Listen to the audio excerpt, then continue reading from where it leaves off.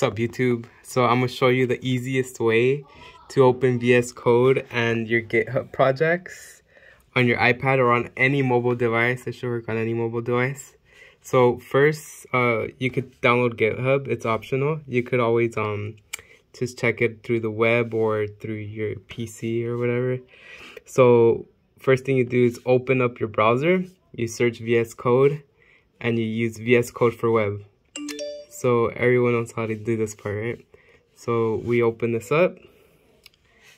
You can click here. So it'll open VS Code in your web. Now this part, I haven't found any YouTube videos that were going over this, which is the easiest way to do it without having to pay for a server or have to link all that, you know? Because VS Code, we all know that you could link your GitHub to it, right? So you could push and pull your files from there. So what you do is you go here and you pretty much link your GitHub account, right? And once that's done, all you do is click open remote repository. So the first time you try signing in, for me it didn't work. It worked, it confirmed it, but then it still had the exclamation marks on here, so I had to do it again. So I did that twice, and then all you click is open remote repository from here.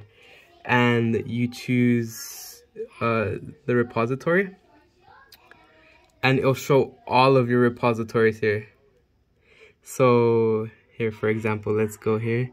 So I'm currently in school for coding, and I just needed to be able to use my iPad just to make it more portable in case I'm out somewhere. So let's go to, where is it at? Coding projects. No, that's not it. Well, that's fine. So we could use that one. Okay. So yeah, it'll load up the project, right? Here's the JavaScript, and just so you can see that it works, let's do var test equals worked. Alright, so there we made a change in the code, and it pretty much, this isn't a full tutorial of how to link it, but if you're trying to do this, you probably already have your VS Code linked and you're able to push and pull from it. So I'm gonna push to it, I'm gonna commit, so I'm gonna call it worked, accept. Okay, so yeah, it already pushed it to GitHub. And now let's go to GitHub so you can see that it worked. So we were in,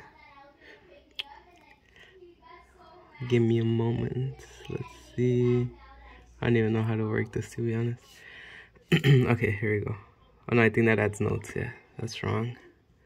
Here, no.